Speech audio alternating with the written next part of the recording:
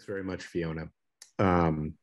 So quick note, it is actually the Google SLSA framework, not an SLA framework. The framework is about securing artifacts in your CI/CD in order to prevent supply chain attacks. And we really applaud Google for attempting to take the lead on what we think is largely an unmet need in application security. From our perspective, it's actually the greatest unmet need in application security. So we think Google should really be commended for their efforts. But it's also worth noting that the effort that Google has put in here is about one specific part of the SDLC. And if you're looking to increase the security of your software supply chain, there are some pieces that are out of the SLSA framework scope. So that's what we wanted to talk about here today. But before we get into that, I wanted to spend a couple minutes talking about how we got here. Next slide, please. So I don't think it'll shock anyone that many are calling 2021 the year of the software supply chain attack. There have been more attacks that are more severe than any other year in the history of software supply chain attacks. Next slide, please. And it goes beyond the headlines. The EU the European Union Security Organization has demonstrated that the increases are actually up 4x from 2020 to 2021. And Gartner you mind clicking one more time? Yeah. And Gartner is actually predicting that these changes will continue to, or that the increase will continue to accelerate into 2025, when almost half of organizations will have software supply chain attacks occurring in that year. So the point of this is that it's not just headlines. The frequency and the severity is increasing to the point where everybody needs to start thinking about, how am I going to protect my software supply chain? And that's where Google SLSA framework comes in. It's an approach to how should we do that, because it's an area that many organizations hadn't really dealt with in the past. Next slide, please. So the big change that we think is occurring is that in the past, attackers were primarily going after production applications, but now they're actually going after the tools that make up your CI/CD pipelines, your software delivery pipelines, and that's a big shift. Next slide. So why is that happening? One more. So we think there are three fundamental problems with software supply chain security. The first is a visibility issue, and I think it's important to recognize that most security teams are actually not responsible for the key tools that make up the software delivery pipeline. We've done some surveying, and in general, about 80% of security teams are not responsible for securing GitHub. They're not responsible for securing Jenkins, JFrog, the cloud environment, or infrastructure as code. The responsibility for the security tends to fall with DevOps or with the software development team. And while that's great, generally speaking, a software development team is going to set up their software delivery tools with an emphasis based on efficiency and developer agility. And at times that comes at the expense of security. And maybe for good reason, but we think that security needs to find ways to be able to be more part of that conversation to help to determine when and where security should be applied, and ideally when and where it can be applied in a silent way. So next, please. So the big thing to note here is that the tools themselves have become attack vectors. Attackers are starting to shift on attempting to compromise developer accounts as one of the key ways to get into a software development lifecycle.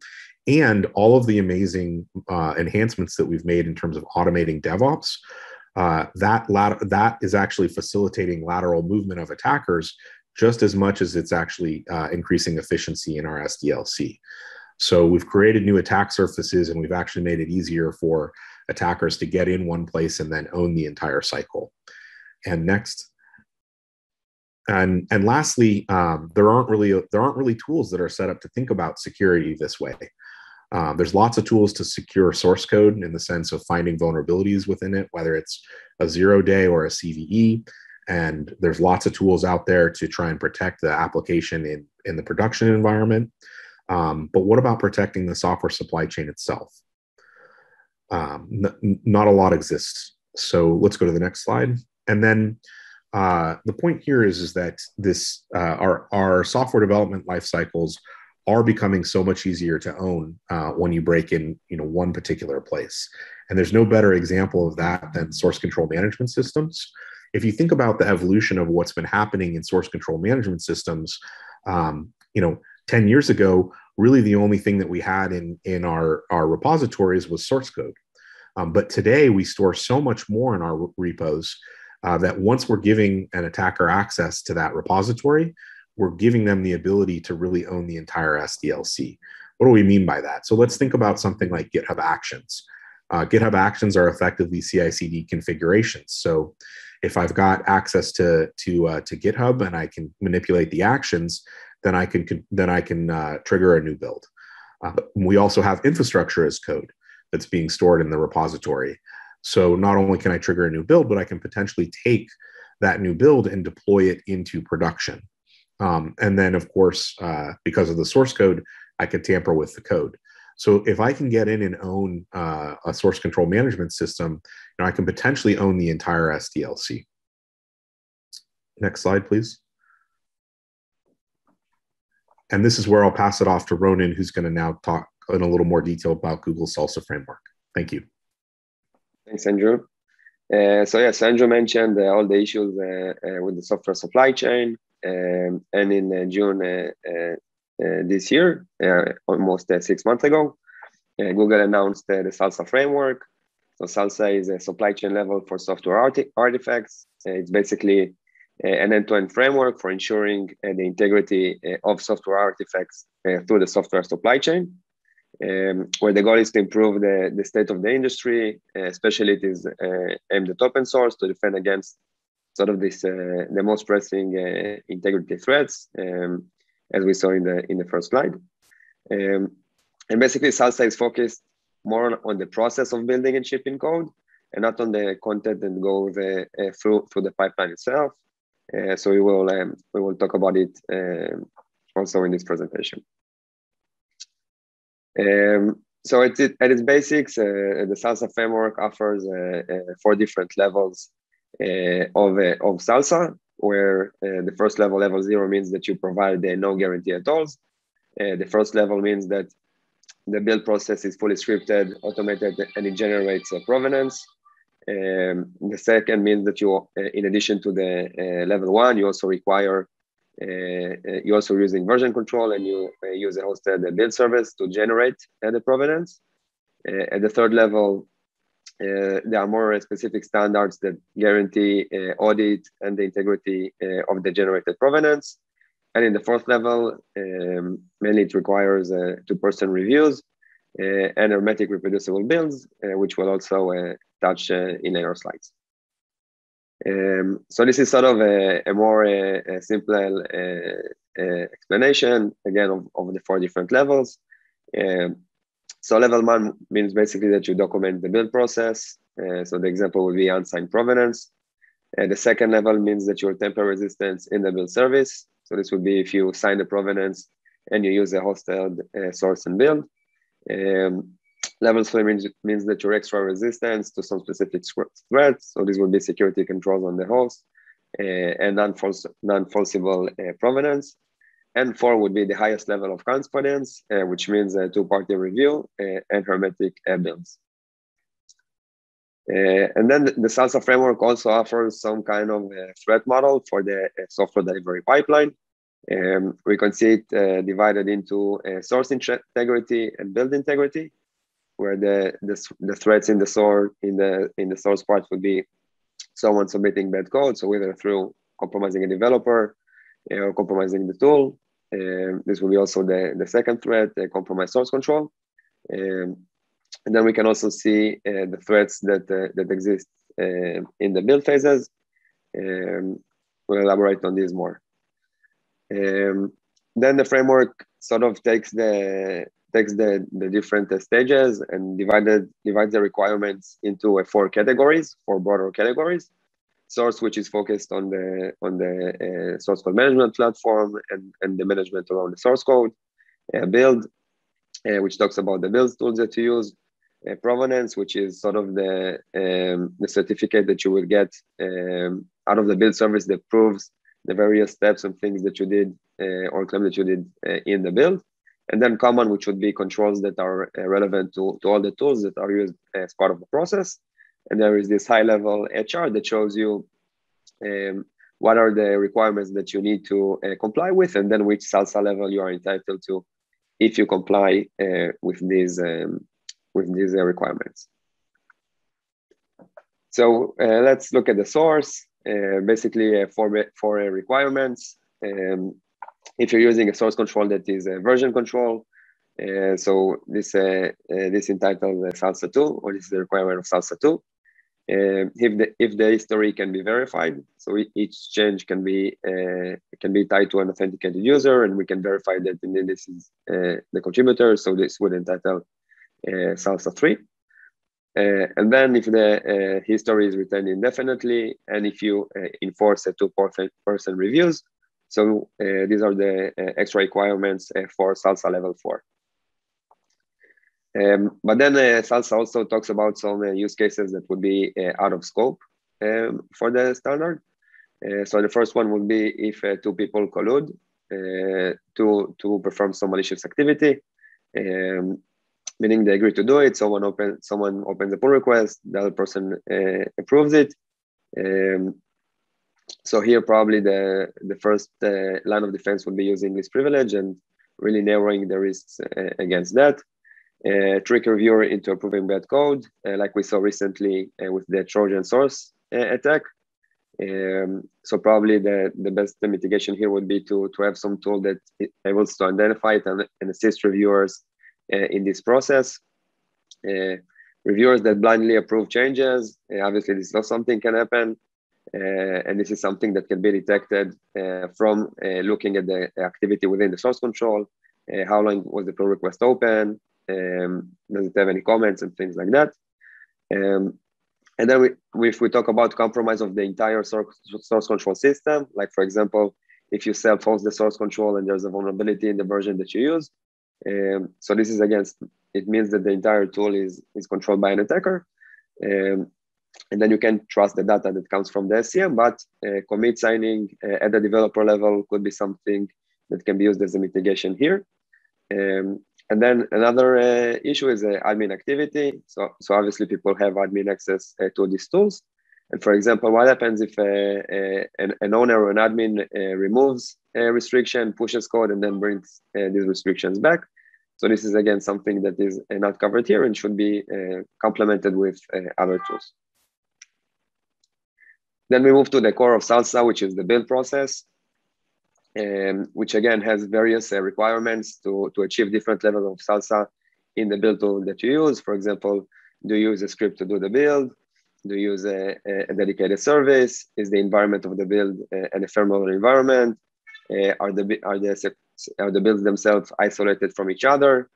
Is the build parameterless? Do you use an hermetic build? And finally, there's this notion of reproducible builds, which is not a SLSA requirement, but is a very strong mitigation and can be used to, and should be used to detect, mitigate this risk of software supply chain. And then as part of the build phase, you need to provide provenance. This is also a basic requirement of SLSA. So to achieve level 1, you need to have some available provenance that you can supply. This provenance is basically like a certification that describes the different build phases and what are the steps that were taken, what is the code that was built.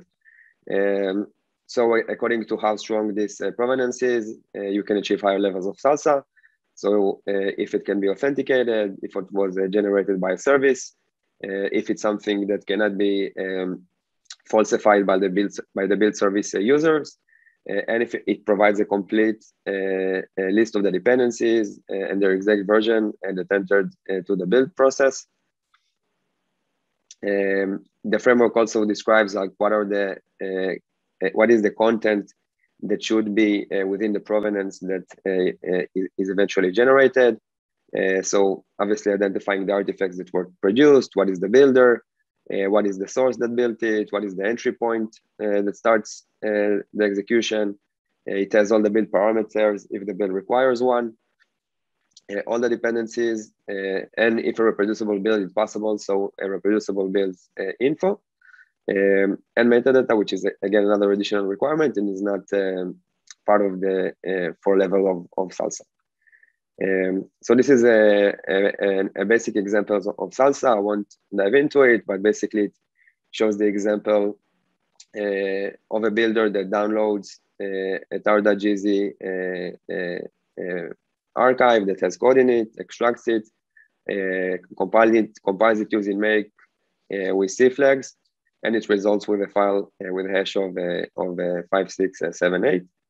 So this is an example of how it should look when it is done using the in-toto framework, which is also an open source project aimed at this specific issue. So how the scope for build and provenance would be, so if we look at the thread, so if the build is done from unofficial sources, like a fork of a repository, some side branch, unknown tag or something like that, so this would be TBD in the threads, and basically this should be part of the provenance, and this should be verified as part of the provenance to mitigate against this as well.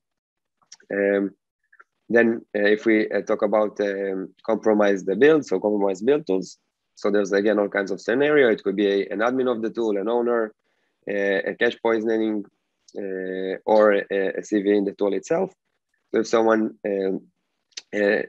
compromises the build platform, so again this is out of scope, and sort of the build controls that are described within the framework are there to to require the use of a very strong build system that would be harder to compromise and would be harder to gain persistence over. Then if we still want to address this build of a compromised build tools, so a reproducible build, which is the best effort in the standard, would offer some mitigation around it. Because if you can do two different builds in 2 different tools and then compare them against each other, you would detect a compromised build tool. The last part of the framework is common control. These are the common requirements that should be used in every trusted system that is involved in your software supply chain. So the code, the build, and the distribution tool. And sort of the requirements are to have the system meet some security baseline. This is yet to be determined. Have a strong access control over these tools, log the access, and use third-party multi-factor authentication, and minimize the amount of administrator and people that have admin access to all these tools. Again, because we saw previously the threats that sort of derive from having users with this high privilege. Then if we talk about some more issues that are out of scope that are more common, so obviously crypto hash collisions, this would be out of scope for SLSA and are not discussed. Also, the framework doesn't look at what goes into the software delivery pipeline, so vulnerability in code or dependency vulnerabilities or infrastructure as code are not explicitly part of the framework, and they should be checked individually. And then the framework again focuses on the build and code phases, getting the artifacts prepared, and then the missing piece would be looking at the production environment, looking at production exposure and misconfiguration, and continuously checking the provenance that was created in the build phase, and checking it against the actual pieces of code that are running or distributed, and make sure that it all aligns. And then finally, the issue of a secret exposure. So again, not mentioned specifically in the standard, but again, could have a major effect on the security of the software supply chain, depending on which secret is exposed. But basically, this could be giving access to the tools themselves, bringing back all the threats that we talked about earlier, as well as access to the production, which we talked about here. So let's move to some Q&A.